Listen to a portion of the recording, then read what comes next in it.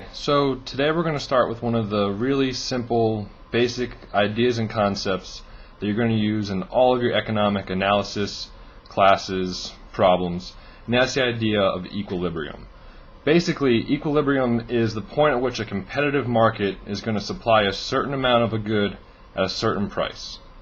So the first thing we're going to look at is what equilibrium means graphically. So if we start with our basic supply and demand graph, we've got our supply with a positive slope. This would be a supply curve. And we look at a downward sloping demand curve, D. And as always with these graphs, we've got our quantity on the x-axis and our price on the y-axis. So looking at it graphically, really simply, equilibrium is where our supply curve is going to intersect with our demand curve. So if I were to have a problem that asked me where equilibrium was on this graph, quite simply, it'd be this point right here. And if we draw our dashed lines, this is going to give us our equilibrium quantity and our equilibrium price. And those are usually shown with what's called a Q star and a P star. Alright, so that's what it means if we want to look at the graph for equilibrium. And this is really good because then we can really simply look at what changes in our demand and supply curves are going to do to equilibrium. Let's say our supply curve was going to shift to the right. I could really easily draw a brand new supply curve on here, supply 2, and I can automatically see just by looking I've got a new equilibrium that's going to take place at a higher quantity and a lower price than what it originally was at. So that's the easy part, that's the simple part. What you're usually going to run into when you're starting off with equilibrium is solving for it.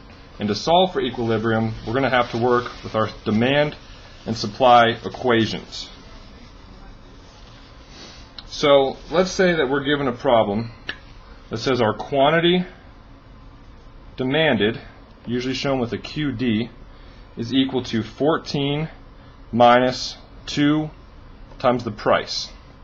And our quantity supplied is equal to 2 plus 4 times the price. Your demand equation always going to have a negative in front of that price. That's why we had a downward sloping demand curve.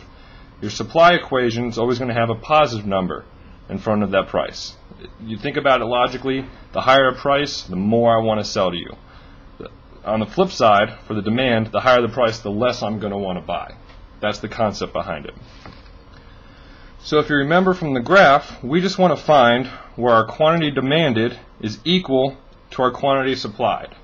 So using some basic algebra, my quantity demanded is 14 minus 2 times my price. I want to set that equal to my quantity supplied, which is the same thing as 2 plus 4 times the price. So now I've got an equation where I can solve for what my equilibrium price is going to be. So when I solve this, this is going to give me my P star.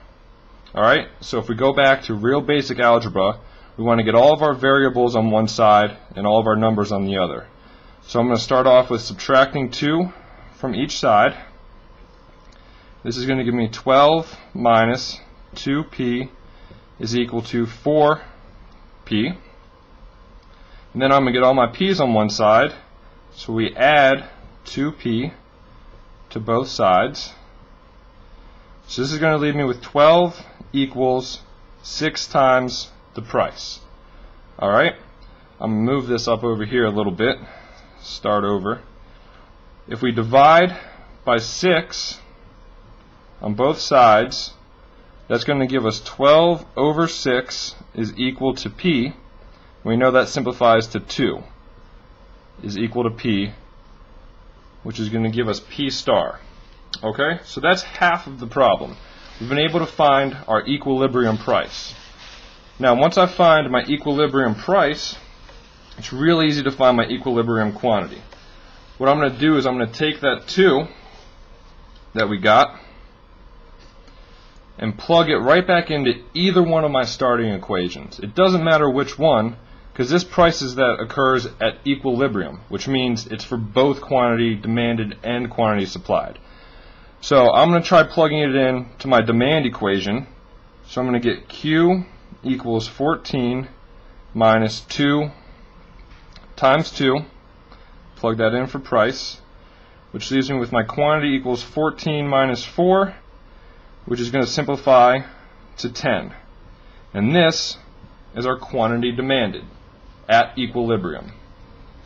Okay, so it's that simple. For any starting problem, equation, equilibrium, just take your equations, make sure you've got the same variable on both sides, set what's on the right side of the equation equal to each other, use algebra to solve. What you find at the end, plug back in, and you've really simply got your equilibrium quantity and your equilibrium price.